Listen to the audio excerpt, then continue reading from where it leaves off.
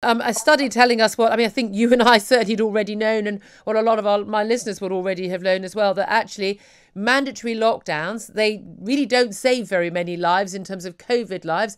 And as this study actually also points out, they may well cause more deaths because people are stuck indoors. And of course, we know, people not being treated for cancer and heart attacks and suicides, mental health problems long term. The long term death toll may be greater. What do you make of this study? Yeah, it's a very important study. As you say, it's bringing together actually over 30 other studies looking at the impact of lockdowns and other interventions on COVID mortality. As you say, it finds a very small impact. All these studies are estimates, so we can't rule out that there was some small impact. We can't rule out that there was no impact at all. But I think it's important because it comes as a surprise to many people. As you say, we've had this evidence before. We've seen much of this evidence saying lockdowns don't have much of an effect. But people wonder why that is. And I think one of the reasons this paper points out is that actually people make their own decisions and they decide to change their behaviour. When they see infections going up, people at more risk take more care. And so you see deaths eventually decreasing anyway. Of course, there's a lag, so that you can understand why ministers sometimes panic.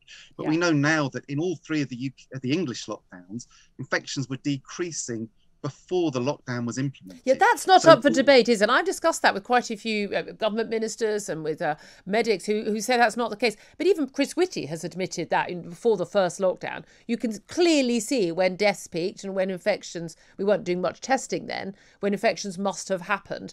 And they peaked a week before we went into lockdown because people were basically seeing what was happening. They were fearful and they took necessary precautions. Yeah, it's a little bit harder for the first lockdown because you say we didn't have so much data on infections, but I think we can be fairly confident infections were going down before the lockdown started. I think when you go back to the lockdown last year in January, we know for absolute certain all the indicators told us that infections had been going down before.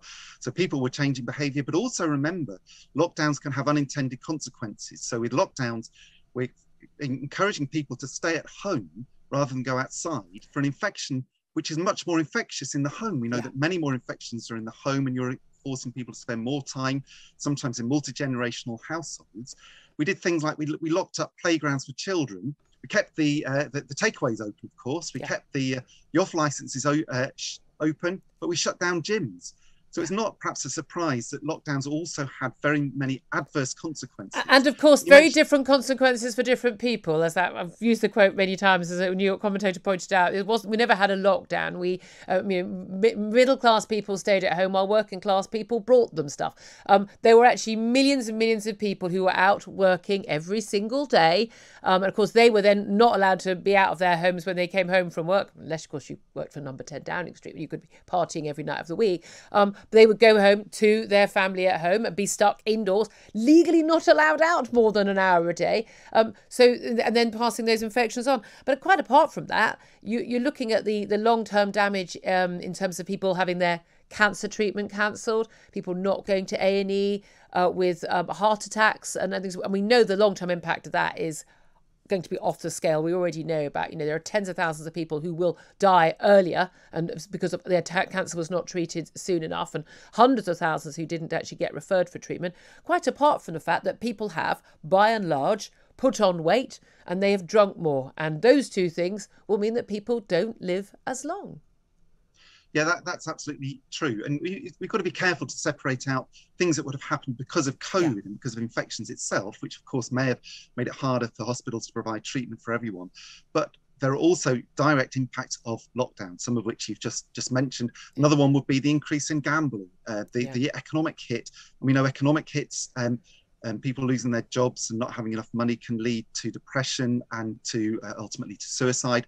So there is actually some research looking not just at COVID deaths, but the impact of lockdowns, not COVID, but lockdowns, the interventions by government on total excess mortality, excess deaths. So looking at everything in the round.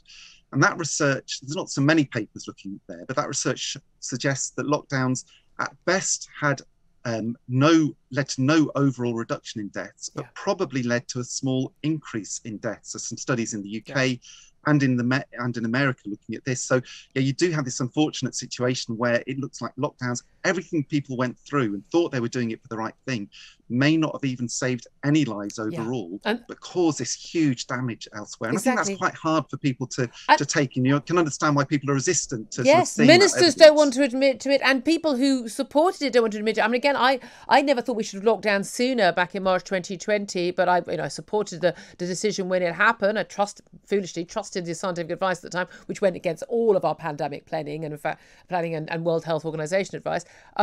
But very soon realised, hold on a minute, this is crazy. We are going to be costing lives.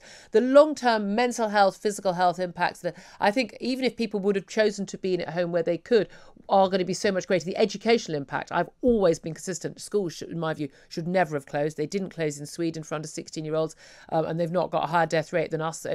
But so much of this was down to that Imperial College modelling by Neil Ferguson, who I'm still flabbergasted by the fact that people are still listening to this man and people give him any forum or platform at all, because he's so, no one else proven to be that wrong about every single thing should ever be allowed to influence government policy, in my view.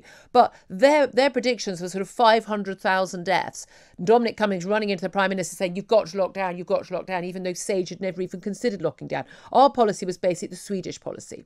Until that point, that was based on the idea that if you did absolutely nothing, if people carried on living their lives completely as normal, or you locked down, that was the choice, 500,000 lives. But the reality is people weren't living their lives as normal. I was called a COVID denier. I was already not hugging people, not shaking hands. I was sanitising in the desk. We were stopping guests coming in. We were already doing what we could to minimise contact. And most people I know were already doing that. We advised my parents, in their 70s, not to travel to my brother's 40th birthday, where I ended up catching COVID, because we said it's too big a risk to you. Families were sensible. They used common sense. They were moral. They were doing the right thing. And these models are all based on the idea that we're all idiots and we'll all just carry on as normal. But we would have actually made rational choices about what was safe to do and what wasn't. Yeah, the modelers do have a lot to answer for. But I think one of the frustrations for me is that even though those mistakes were made back in March 2020, lessons weren't learned. So even before Christmas this year, we had the same thing from the modelers, predicting up to 6,000 deaths per day, something which, didn't pass the most basic sense check. Yeah. So the fact that lessons weren't learned and the models weren't adjusted to take account of behavioural change is a real frustration. In the end, though, it's ministers who make decisions. And okay, perhaps you can understand a little bit more the panic when they're given that information back in March 2020. Yeah.